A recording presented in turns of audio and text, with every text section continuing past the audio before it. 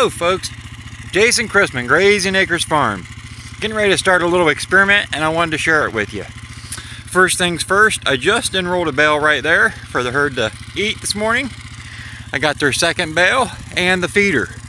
We're going to place it in these brambles, and over the next few days we're going to move it around. See how much we can beat them brambles down. I see my cow named Red heading this way, so I better get to work. And look, here comes her calf. Just like mama, gonna get in the way. What a rush, never fails. You bring in a bale, good intentions of placing it before the herd moves to it, never works. So you're always rushed. So I'm currently out of breath. But I wanted to share the location of this bale, kind of show what it looks like a little bit more. You can see pretty decent sized area here, just lined out with brambles. It's pretty bad shape. This is one area that I really hate coming through in the summer just because you get all cut up. So if we can beat this down a little bit, it's going to make a huge improvement to this pasture. So the game plan is I'm going to do this section here of brambles, and after we beat it all down, just like an area we did on up there, I'm just going to keep leapfrogging along until I've got all the bramble areas beat down. So this is day one. We'll see what it looks like in the morning. Okay, so it's the next morning now. We can take a closer look at what kind of damage they did to these brambles yesterday. I still need to go get another bale for this morning. Just enrolled a bale, pretty much about the same area where I enrolled one yesterday. But look here where the brambles were. What a difference. So I think with today's bale, I'm going to place it maybe, I don't know, just a couple feet from the dirt, over an end, and right there. And we'll see how much we can keep beating this down. But pretty impressive. Very little hay left. Then lots of trampling, as you can see. Everything looks really, really good. Pretty impressed. Okay, just been a couple minutes and we got the second bale placed. You can see here's where it was yesterday. There's where they are this morning. So we're beating this down pretty quick like. Just the one bale, I'm pretty impressed. I actually see a piece of twine that I missed yesterday. We'll get that picked up. But look at this, it's amazing. So tomorrow I imagine we'll leap over here where the hay cart's sitting and just keep working our way right down the hill. Pretty impressed so far though. Let's go down here and take a look up the hill and see how it looks. And just think, about 12 or 24 hours ago, this area here would have been like looking at this. Huge difference, huh? So we'll see what tomorrow brings. Stay tuned. So up to this point, I have missed a couple of the bales that I placed as far as adding them to this video, but I wanted to show you what this area is looking like now. Where this cow's standing is where the first bale was placed. From there, we moved the bale over to here, and then it was here. Then it was down there where that red steer's standing, and now we're here.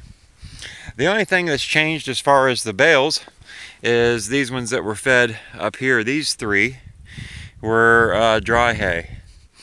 That one down there and this one here are wet hay, or what you would see completely wrapped in usually the white plastic.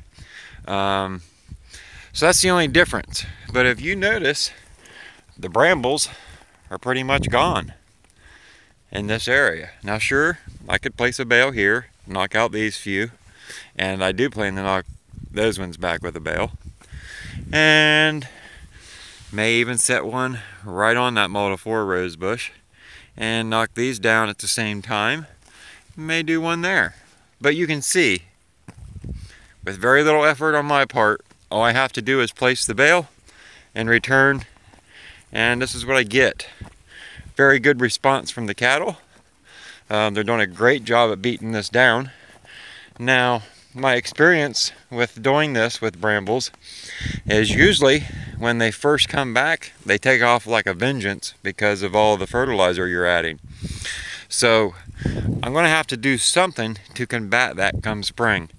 Whether that means confining them in the paddocks on this area so that they beat back the brambles as they start to make their new spring starts, or dragging something across it.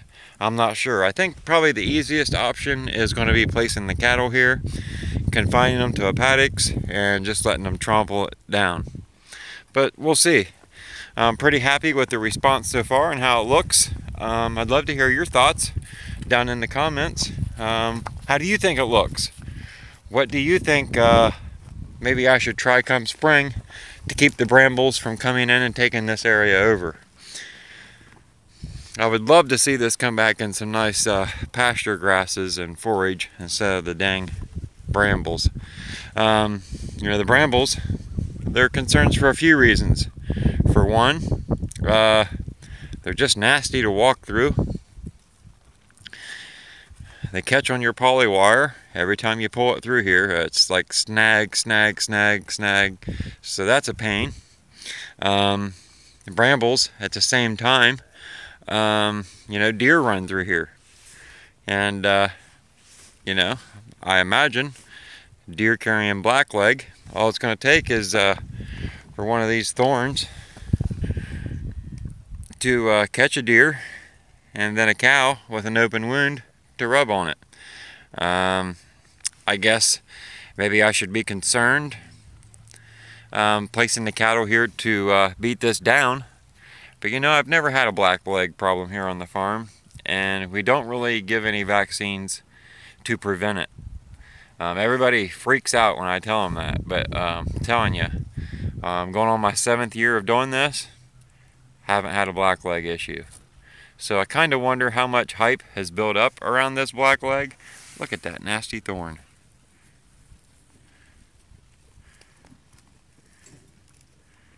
Just waiting to snag somebody. But it's never been a problem. So I have, with that said, I guess I don't have any issues placing the hay on the brambles for the cows to beat it back, or in all the 4 rows here. They got some calves over there trying to push each other around. But anyway, just wanted to share. Here's another interesting thing. You know, you get these calves, and a cow has a calf, let's put it this way, and you wean it, and from that point on, mama and baby usually don't see each other because you separate them. Well, this Hereford steer that you're looking at here, he left the farm about midsummer, and he recently come back just because it's the hay we purchased is closer to this farm than the farm that the guy I manage for lives at. So it was easier for him to bring steers here versus hauling hay back to his place. But you see this black and white faced cow here just on the other side of him. That happens to be his mom.